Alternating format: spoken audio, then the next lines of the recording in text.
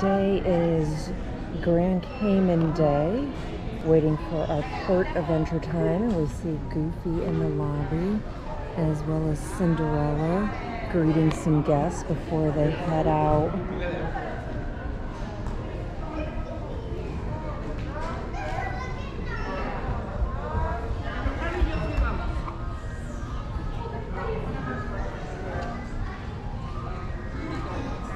Thank you. See you around. Hi, Goofy.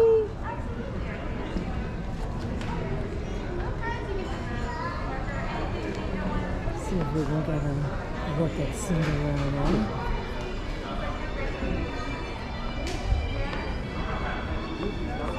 She's greeting some little princesses.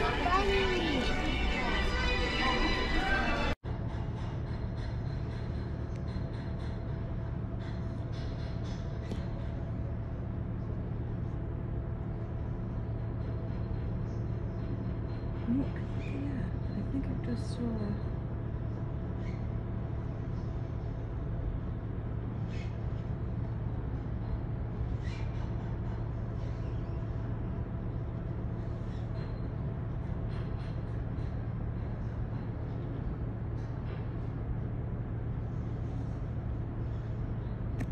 It's right there.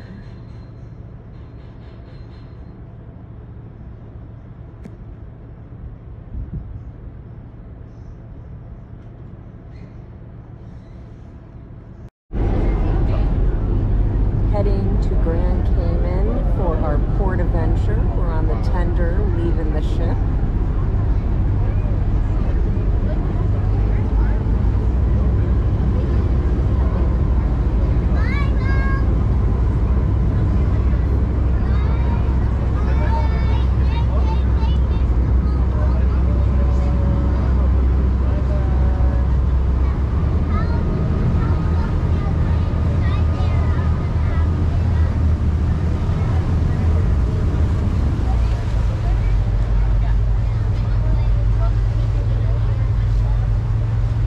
There's the captain or one of the crew up there waving.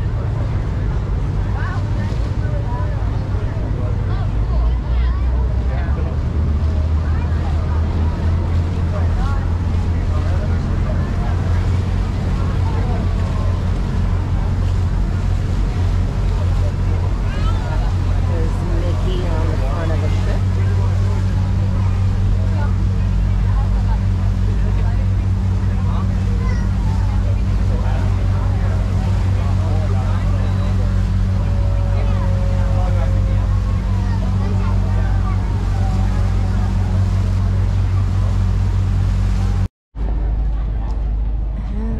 Welcome to the Cayman Islands. That one is bleeding. Yes, we'll be guiding that. We are in the Cayman Islands.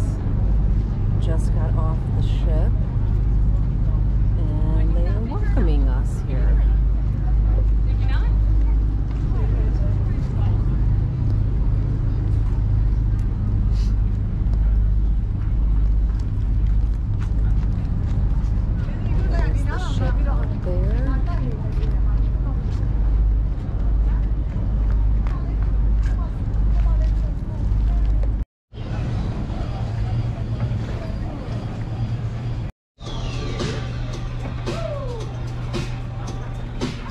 Hello.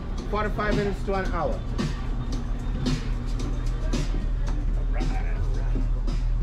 Oh, cool. Remember to sit two persons to a bed, the full tour sit beside someone you know or someone who want to get to know. So You guys can see. This way? Where do you want us to? No, this way, where you have to place it. Okay. How many in your... Oh, take your shot. Cool. There we go. 2. Right here. Right here. Take your picture. Perfect. Thank you. Frozen.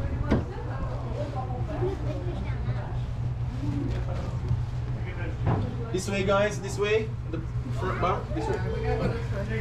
Wow. This is cool.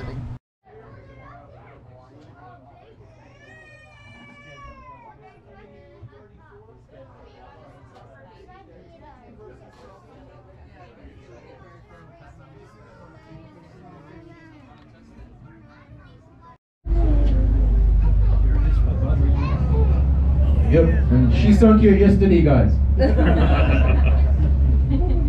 Alright, again, this shipwreck is called the Wreck of the Cali. She was 175 feet long and 25 feet wide when she sank in 1944. The captain wanted the Cali to be faster, so he decided to fit 2 diesel engines into it. However, when the Cali was leaving Cuba, she found a storm, and during the storm, one of the diesel engines fell clear and punctured the hull of the ship, and the water began to flood. It was not too bad at that point until the water reaches the cargo hold. Why? Because it was a complete bag of rice, 9 tons of rice. And of course, you know what happens to rice when it gets wet? It expands. So the rice grew so big that it split the ship into pieces, and the ship sank in 15 feet of water at 50 yards from shore. But the good news is, the captain and the crew could make their way back to shore, so everybody survived.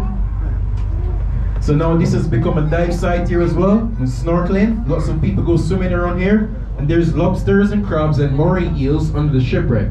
But they only come out at night time, so I go night diving just to look at these guys.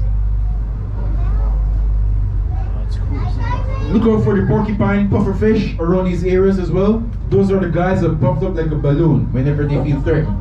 They're white with black spots. And what you see slowly coming in, that looks like rocks and boulders, these are called hard corals. They are also called the reef building coral, as they make the base of most of our Caribbean islands. In fact, coral is not a rock or plant, it's a living animal. So if you touch any of these corals or step on it, they can be easily damaged, as they are very fragile animals. And they are very nice and healthy all year round, guys. If you see any schools of tiny blue fish swimming around these corals, that is a sign of healthy coral. And those tiny blue fishing groups are called blue chromis. They love healthy coral. For sandy beaches and stingrays, as we have got Stingray City on the other side of the island.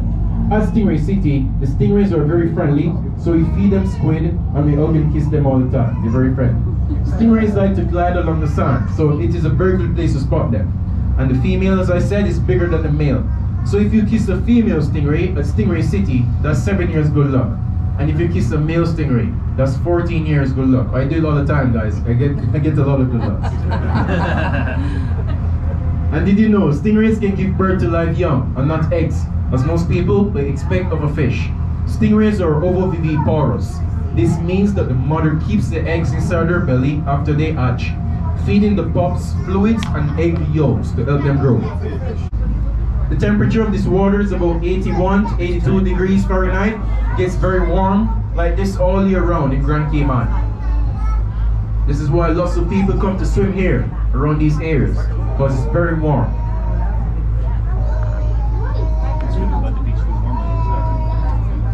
Cruising along, we're in 25 feet water where the sand is.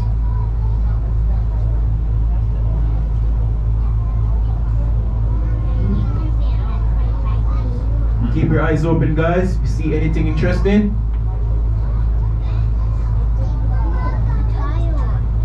And some of these hard corals can have different shapes. Some might look like brains, some might look like cauliflowers, but they're all hard corals. They just have different shapes. A bit bigger than the first shipwreck.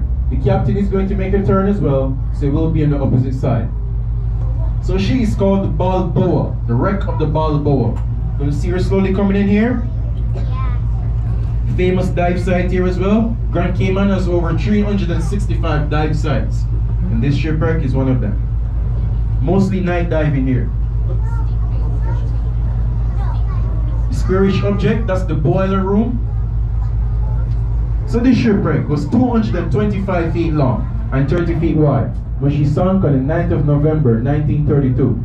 She was delivering wood and lumber from Jamaica to Cayman, back and forth. And Jamaica is not too far away from here. It's 45 minutes from here by plane.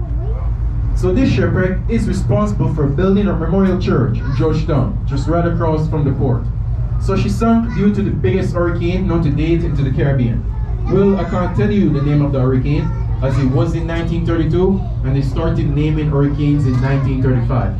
This hurricane sat in Grand Cayman on our sister island called Cayman Brac for 52 hours. The winds were gusting 250 miles an hour, and the hurricane killed 109 people on our sister island Cayman Brac. And Cayman Brac population is 2,000 people. So it is way smaller than Grand Cayman, and it is 30 minutes away from here by plane. And when the Balboa sank, she split all her cargo off. As the cargo was a complete cargo of wood, when the eye of the hurricane was overhead, the captain and the crew could make their way back to shore, walking on the wood. Well, you might not believe this story, but it's the only one we know, as there are no witness on this happening.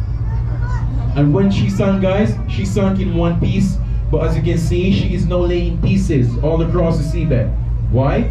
Because she sank in the middle of her main shipping lane. And of course, this was a big hazard for ships passing by. So the government decided to dynamite it, 50 pounds of dynamite.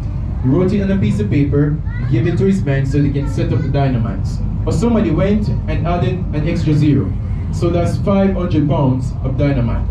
So now you can easily imagine that this shipwreck flew 30 feet into the air and he lay in pieces all across the seabed. Alright, the captain is making a turn. So fishing is also popular in Grand Cayman, and seafood is a popular food here. But we're not allowed to fish around these areas because all of your tour is a national park. So we have to go about 2 miles offshore to fish. We have one invasive fish here that doesn't belong here. They put stress on coral reefs. They're found in Florida and other parts of North America. They're known as the lionfish. You don't know what the lionfish looks like. It is brown with white stripes, and it has 18 long venomous spines around their body, as it looks like a lion's mane. So if you touch any of those long spines, it will deliver venom. And they don't have any predators here, guys. So there's a term in Cayman: we have to eat them to beat them. So when I go scuba diving, I take a spear with me at all times, and then I spear at least 5 lionfish a day, and they will carefully take their spines off, because that's where the venom is. And then we take them to a restaurant called Rackham's, where we docked off of, so they can fry them for us. Very tasty fish. Mic check, 1, 2, mic check. Alright guys, look to the left. You see the ugly black and red fish? That's the captain, right there. And as you can see, all those fish are going to him, not because of his aftershave, but because he's feeding them with burger buns. That's what they love. Yup, he is risking his life for you guys, so smile and wave in return. He is going to swim around the submarine, so you will get a chance to see him, guys. Alright? The captain is going to be coming to our window. Anyway, guys, risking his life for you guys. Gonna be eaten by a shark soon. We're gonna open a shark cage soon. Yeah. Well, look at all those fishes. Oh my God!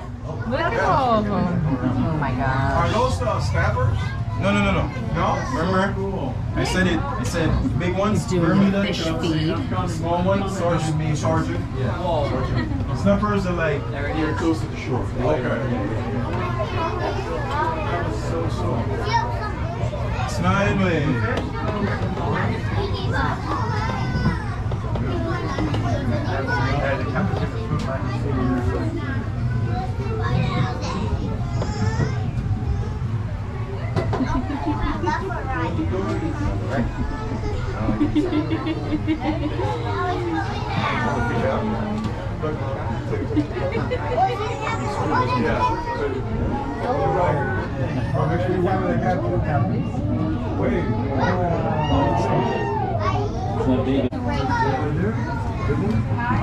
Alright guys, our captain is going to jump out the water. I really do hope that they enjoy the fish feed. So once he gets out of the submarine, he is going to take his gear off, and then we're going to be heading back to shore. So please make sure not to leave anything behind, guys. And we are less than 10 minutes away from shore.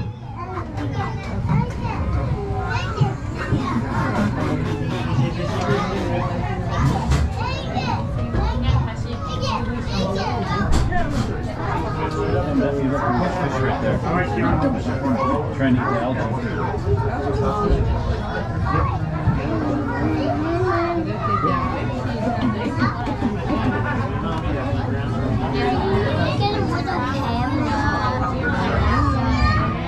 There's all the fish, but look out the window.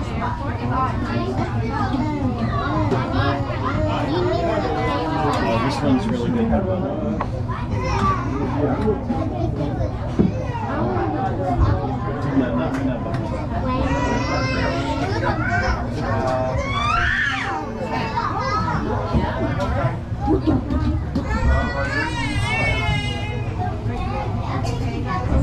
What's this?